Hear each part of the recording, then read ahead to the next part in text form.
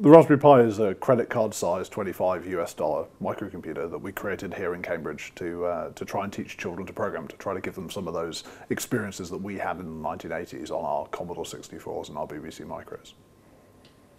The Raspberry Pi Foundation, there were a group of us at the university who'd all experienced this trend of declining year-on-year applications for computer science and a sort of a declining level of skill in the people, not a declining level of intelligence, but a declining level of skill in the people who were arriving at the age of 18 to study computer science.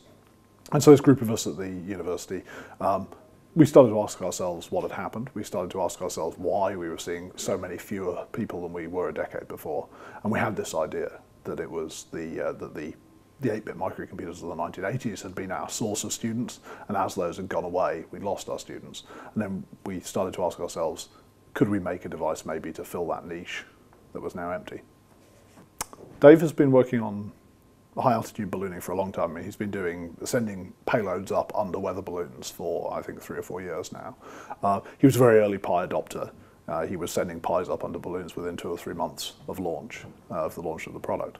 Yeah, we gradually, I mean, he takes these photos. The big thing the Pi has enabled him to do is to take photos and send down photos in real time from altitude.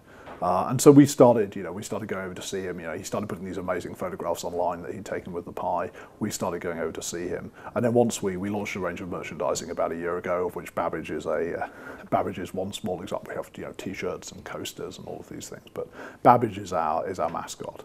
And Dave, after the Felix Baumgartner 39-kilometer skydive, he suggested, well, can we try and beat Felix, even if it's only by 10 or 20 meters? Can we try and beat Felix with the Bear? We launched him on 2 successive days. The first day, I think the Sunday, was the bank holiday weekend. I think the Sunday we launched him, and he wouldn't let go. He had a cut-down mechanism that was supposed to drop him off. He had a little capsule, and he had a cut-down mechanism that was supposed to drop him, and the cut-down mechanism didn't fire. So Liz and I were there for that, and we recovered Babbage, who was still clinging to his capsule. We recovered Babbage from a cornfield somewhere in Oxfordshire.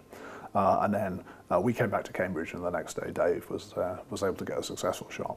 There's actually a Pi inside Babbage, and he's been hollowed out.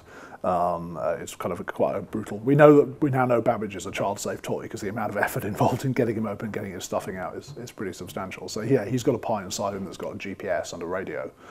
So we go out, we went out, and we're driving around the fields of Oxfordshire in a 4x4, kind of trying to home in on this GPS signal.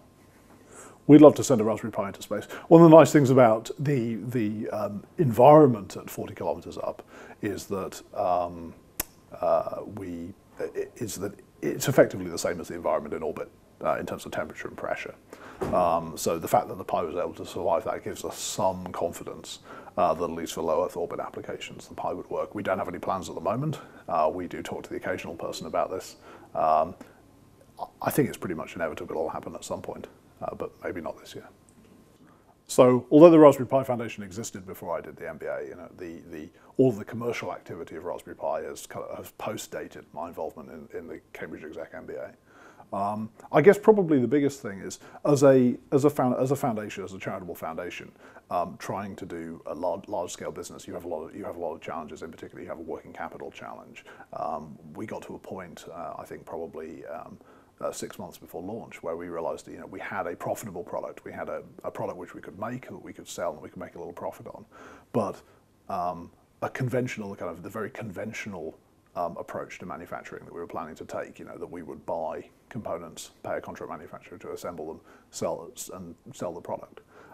That was clearly not going to work for us. It became apparent to us that there was enough demand for the Raspberry Pi that we couldn't conceivably get our hands on enough working capital, given that you can't issue shares in the Raspberry Pi Foundation. It's a charity. That there was no conventional financial mechanism that we could use to do that. So I guess one of the things that the course really provided was a kind of just the confidence to look outside the box a little bit, the confidence to go and look for other approaches to solving this problem. In our case, the way we solved the problem was to change from a manufacturing strategy to a licensing strategy. So the Raspberry Pi organization doesn't make Raspberry Pis. It doesn't commission the manufacturer for Raspberry Pi. What it does is it designs the Raspberry Pi and maintains the Raspberry Pi brand and licenses those two things to partners in return for a royalty, who then provide the capital and the logistics and commission the manufacture. So it's just that kind of, I guess, that confidence to just look outside the box a little bit, just kind of try and solve the problem, try and solve a difficult problem in an unconventional way.